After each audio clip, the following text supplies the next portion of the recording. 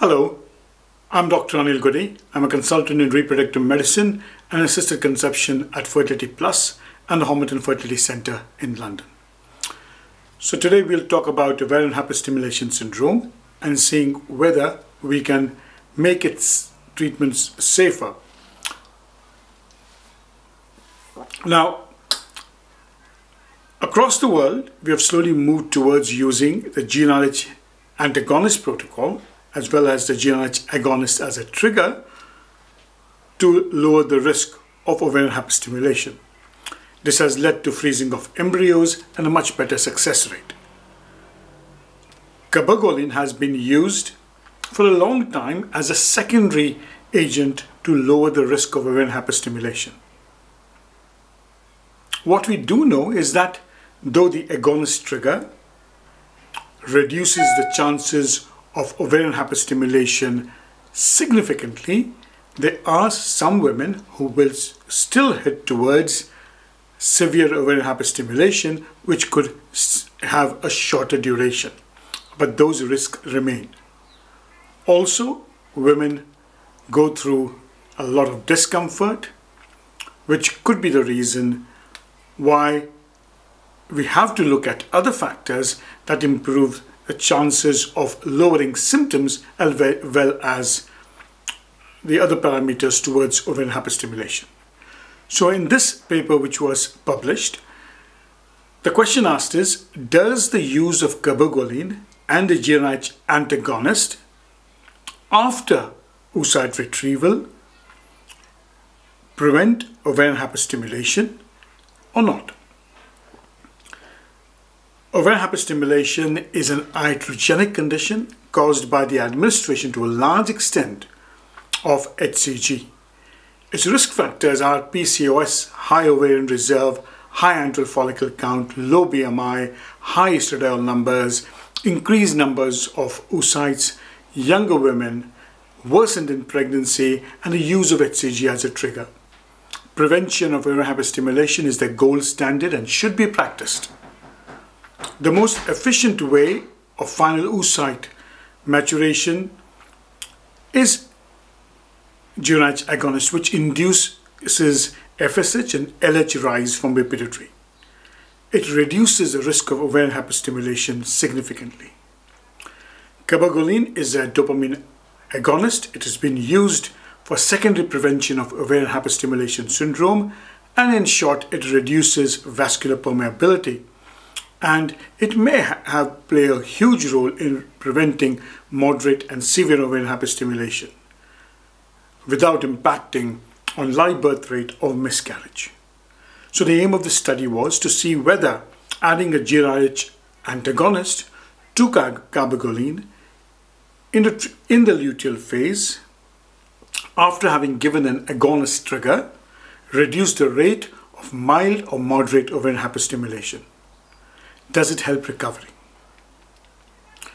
So PCOS women, 480 agonist trigger in an antagonist treatment cycle. Group 1 was the GnRH agonist trigger on its own. Group 2 was GnRH agonist trigger plus cabergoline 0.5 milligram from the day of trigger for 7 days. And group 3 was the agonist trigger with 0.5 milligram of cabergoline orally for 7 days from the day of trigger, and the addition of an antagonist, ganirelix 0.25 for 5 days after the oocyte retrieval. Let's have a look at the results. Look at the initiation of menses when period started after egg collection.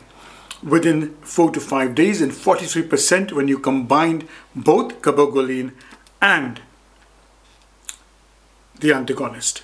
Realized oocyte diameter, ovarian diameter, discomfort, bloating, severe ovarian hyperstimulation, presence of free fluid, mild or moderate ovarian hyperstimulation, and that's key, and that was only in 18% of cases. So if you have a look at that, if you combine cabergoline and the antagonist, you're more likely to see a faster resumption to normal less discomfort, the ovaries become much smaller, and the risk of having even a moderate to mild ovarian hyperstimulation is significantly decreased. The addition of Cabergoline to some extent improves electrolyte concentration. It decreases mild and moderate ovarian hyperstimulation, reduces patient discomfort, and the addition of the antagonist prevents further ovarian enlargement. It prevents the accumulation of pelvic collection, reduces bloating, and hemoconcentration also tends to get reduced. Why is the resumption of a menses important? Because menses usually occurs because of ovarian suppression. It also occurs when hormonal production reaches the early follicular concentration, and at that time they are the lowest in the cycle. The antagonist also leads to more rapid luteolysis, breakdown of the corpus luteum to a large extent and shrinking of the ovaries, and thus aids early menses. So what do you know? First and foremost, prevent ovarian hyperstimulation. Move to an antagonist protocol and give an agonist trigger. But remember, patients will still be in discomfort and a small portion will still head towards ovarian hyperstimulation syndrome. But if you add Cabergoline on the day of trigger, and if you add the antagonist after egg collection, you're going to reduce the patient's risk and discomfort. And likely you're going to see patients happier earlier. See, this was a retrospective study, but it seemed to be a large study and one of the first studies looking at the 3 arms.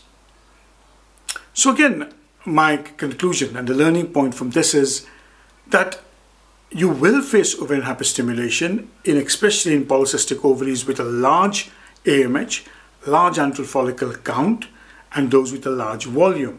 Those who are metabolic, those who have had irregular periods, they may run the higher risk of getting mild to moderate ovarian hyperstimulation even with agonist trigger.